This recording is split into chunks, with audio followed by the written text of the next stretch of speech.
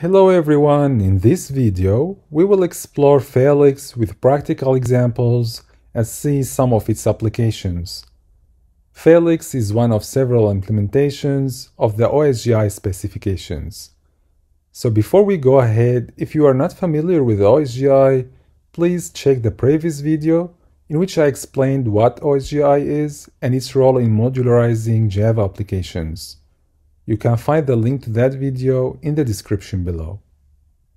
Alright, Apache Felix is an open source implementation of the OSGI framework. It provides an OSGI compliant framework and runtime environment and offers a set of tools and services to create modular and dynamic Java-based systems. Let's go ahead to Apache Felix website and download the framework that we're gonna use in this tutorial. Now if we go to felix.apache.org and click on the download section on the left side, you will see the Felix framework distribution hanging out in the middle of the page. Now you have options here. You can use a tar, gzip, or you can grab a zip. In our case, we're going to use the zip and it's easier to use. After it's downloaded and on a Mac, it's automatically unzipped for us, which is right here. So all you need to do is unzip it and move it to a place where you can get access to. In my case, I have moved it to up directory. You will notice inside the framework folder, there is a bin folder with a Felix jar file, and this is the jar that we're going to run to start Apache Felix. So let's use the terminal and let's go to that directory where we installed Apache Felix.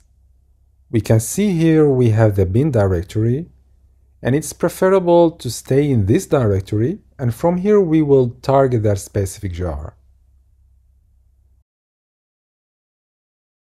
And we will immediately see Felix prompt. This prompt is like the shell for Apache Felix.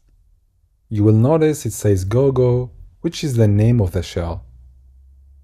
The first command we would normally type in here is help, and you will see there is a whole bunch of commands that can be used. The ones that are here prefixed with Felix, you don't have to write exactly this way, so this is the namespace of Felix and the command bundled with it, so you don't have to type the prefix part of it. For instance, we can use the lb command, which lists all bundles that are installed in the system. So you can see the list of all installed bundles and also with its status if active. You can also use help to get help on specific commands. For instance, the install command that we will be using next.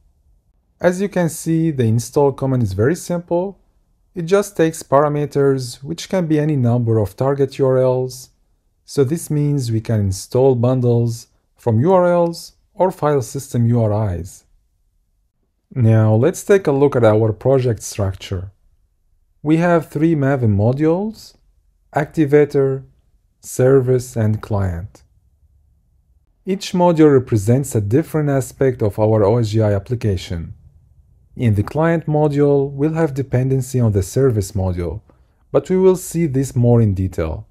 And of course, you can also find the link to the GitHub repository in the description below. Here I have a multi-module project. This is the parent POM, which serves as a central configuration file for sharing common configurations and dependencies across the modules. And each module's POM will inherit from this parent POM. Here I have the dependencies for OSGI API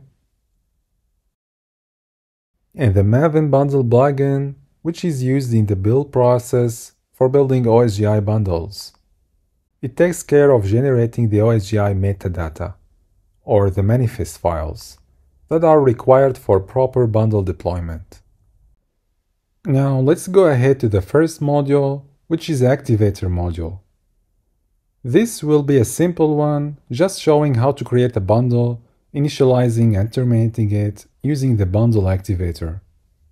In this simple Java class, we implement the bundle activator interface. This interface requires two methods, start and stop. The start method is called when our bundle is activated, which takes bundle context as a parameter. This is a crucial component in an OSGI bundle's lifecycle. It provides the bundle with access to the framework and allows it to interact with the OSGI environment, allowing it to perform various tasks, such as registering services, accessing other bundles, and managing its own lifecycle.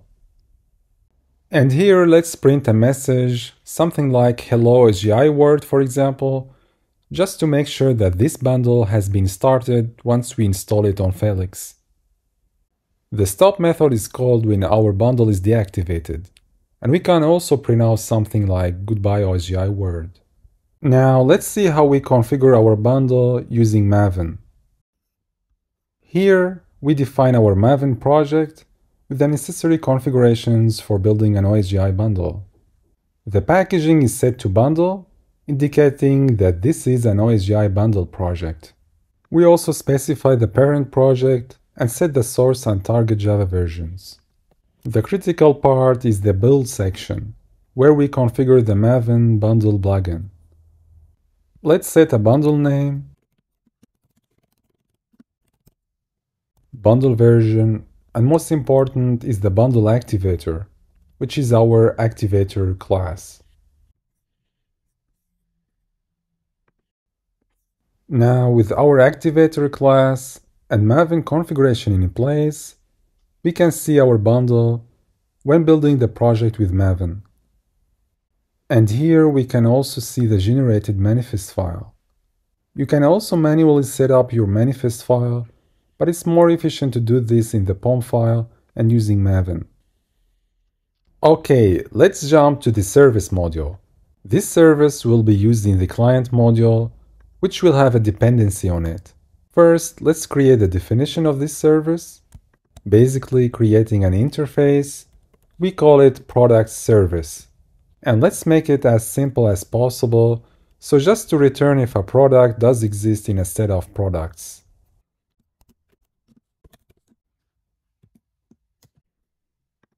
And we create now the implementation of that interface. So we implement the product service interface, and we also need to implement the bundle activator here.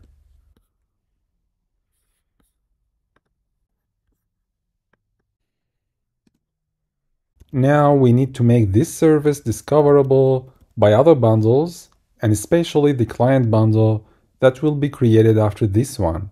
So we declare a service registration object of type of our product service class and with the name service registration.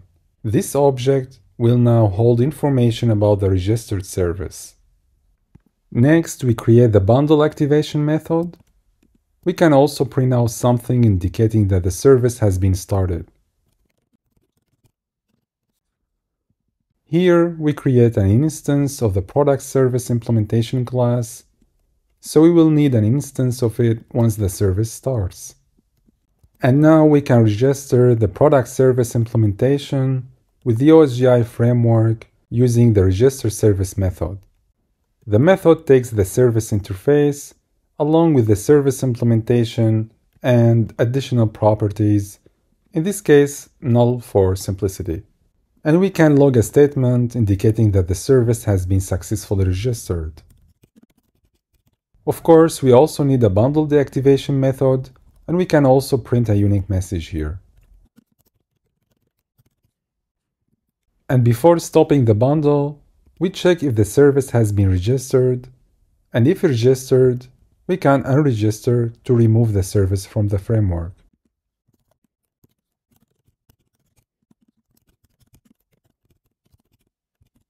And last, we create a method that simulates checking whether a product exists.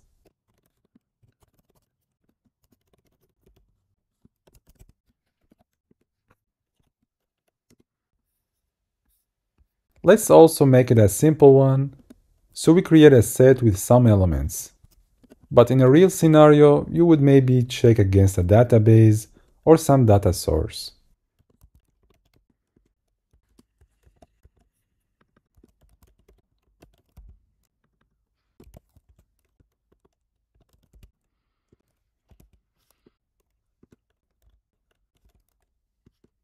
So now the class is ready, and when this bundle starts, it registers an instance of the service with the OSGI framework to be used by other bundles, which is the client. Now before we jump to the client module, let's quickly check the POM file of this module and make sure that we are creating a proper bundle here and exporting the required packages.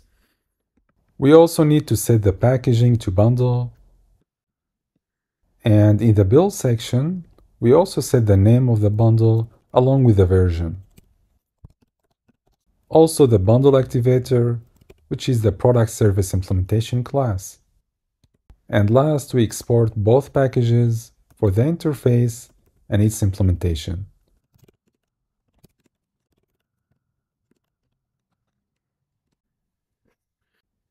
Let's check the last module, the client. Again, we create the class, implementing the bundle activator class with both methods for starting and stopping.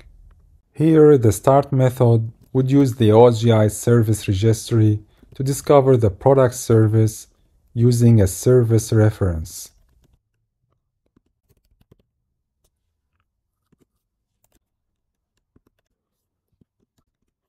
If the service reference is not null, it means that the product service is available.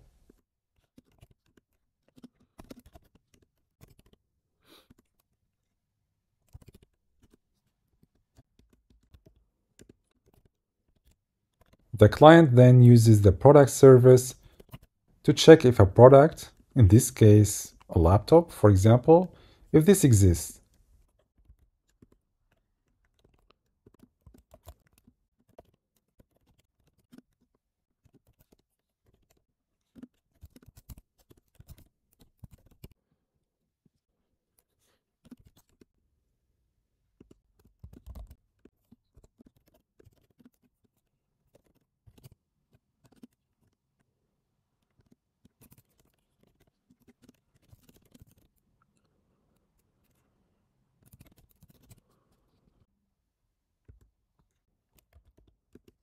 After using the service, it's important to release the service reference using this method, ungetService, to ensure proper resource management.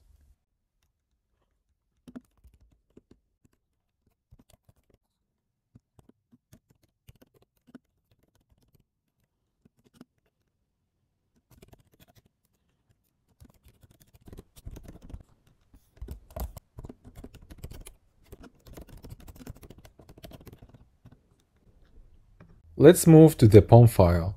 Also not to forget to set packaging element to bundle. And here the client bundle will depend on the service bundle to use the product service. And we also specify the bundle configurations.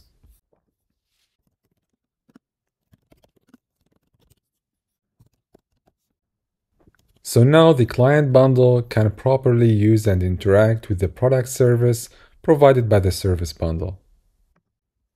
Okay, now let's build our project.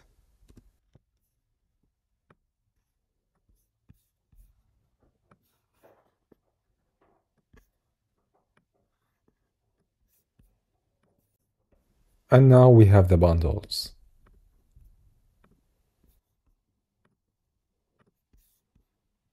And we can use Felix to install those bundles.